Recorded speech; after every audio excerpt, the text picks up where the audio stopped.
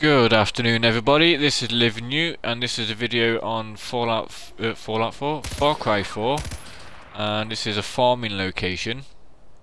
Now you just go to your map and you go to, it's like very early on in the game, so you start off here and as soon as you get the main wider map open up, you want to go to the little monkey bit, just go to the sort of back of his monkey. That's where I am just now. Now the best thing about this location is it's not just the same type of animal that come around, there's lots of different types of animal, and this will have the main benefit of that is that it's because there's lots of different type of animals, you take in different skins, that you are going to be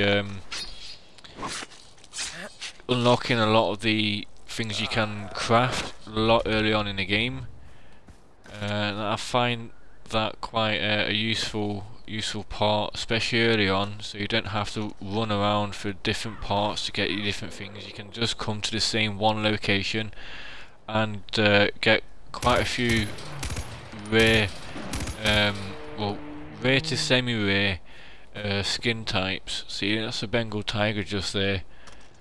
Now granted, I can't mind what skin types you need at the start of the game. It's been a long time, I've not touched this this game in about 6 months, maybe more.